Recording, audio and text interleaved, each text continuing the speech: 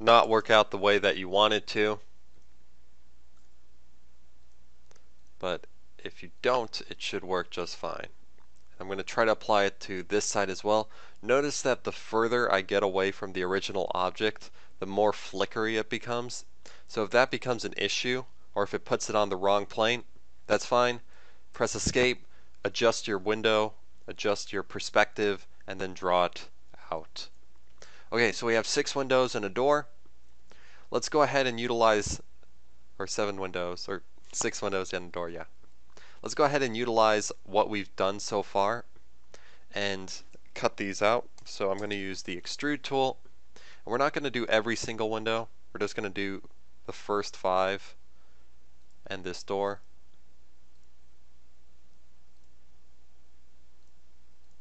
Enter. Run them through the building such that they're going to the inside cavity. Click like that. And then use the subtract tool to cut them out. And remember, you have to click on the wall that's going to be cut out from, press enter, and then focus in on your windows and doors.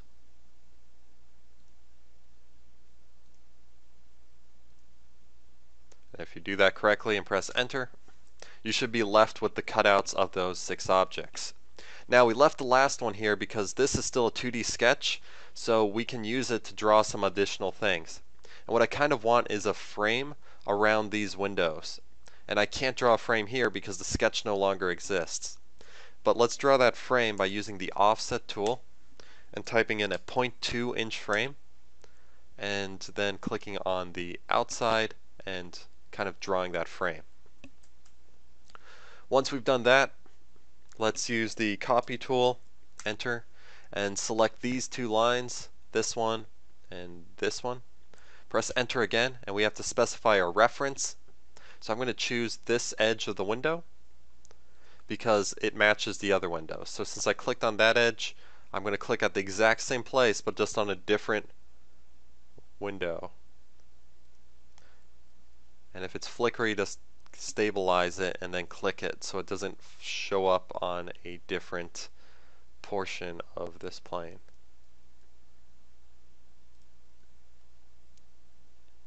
Okay. And if you did that correctly, what we can do is, instead of extruding and subtracting, there's another tool, a more quick, efficient tool in AutoCAD called the press pull tool. Let me show you how it works. Just type in press, enter, and if you kind of go between those 2 lines we created where they're both lit up, you can just click on that and drag it. And this is like an extrusion, but it's like an auto extrusion, like it understands what you want to do.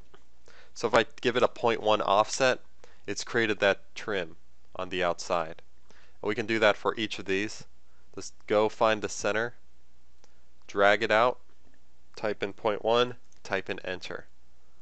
And it's just that quick.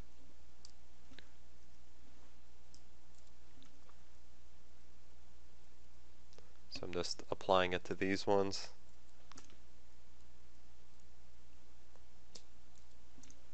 Okay, and if we take a look at the realistic, I pressed escape twice, view, you're going to see that outer frame over there.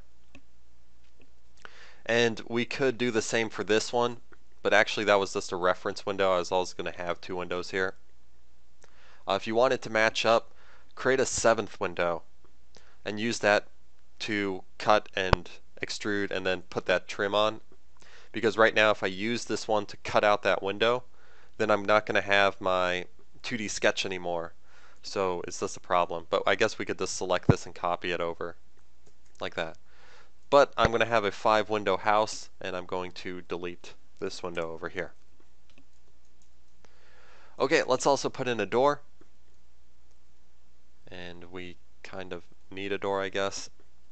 So let's just, I guess, draw a rectangle over our door.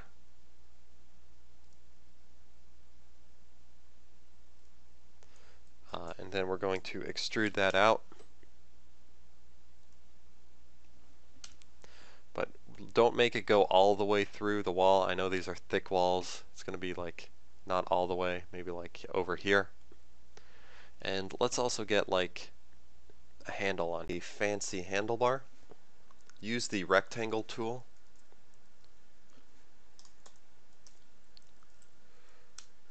And we're going to, on this plane, draw in a rectangle. Then use the circle tool by typing in circle to draw in a circle on this plane. And then we're going to kind of zoom in, click on it, and adjust it by clicking on these little blue dots.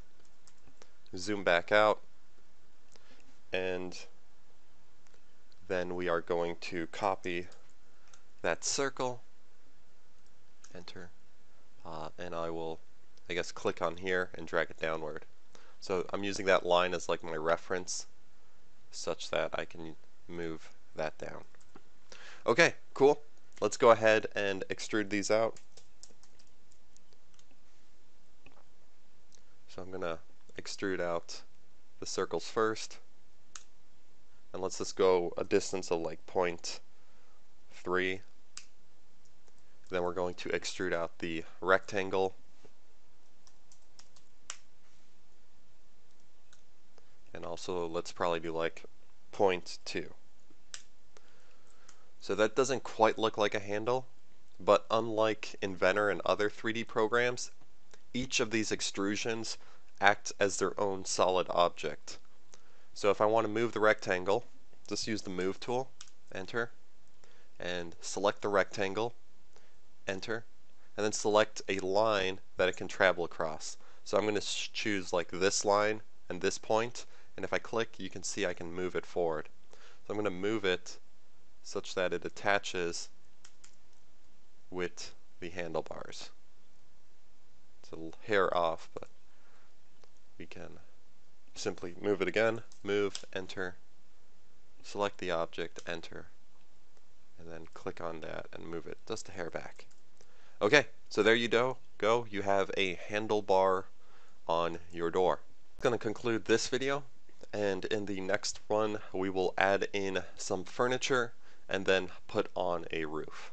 Okay, I'll see you guys later. Peace.